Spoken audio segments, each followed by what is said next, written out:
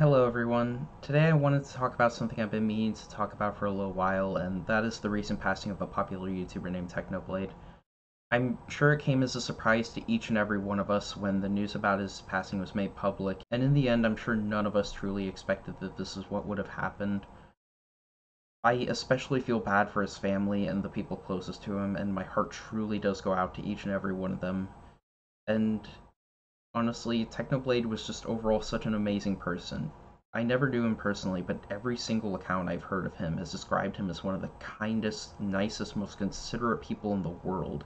And he was always thinking of others and considering them, and in the end that did work. He managed to reach so many people in the end. Countless YouTubers had stated that Technoblade was the one who kept inspiring them to keep pushing forward and pursuing content creation. And he was an inspiration to just so many people, including myself. And the impact they left on us, the positive impact, was just something that will always be remembered. And from his amazing sense of humor to his kindness to his entertaining content, there was genuinely nothing about him that could be disliked.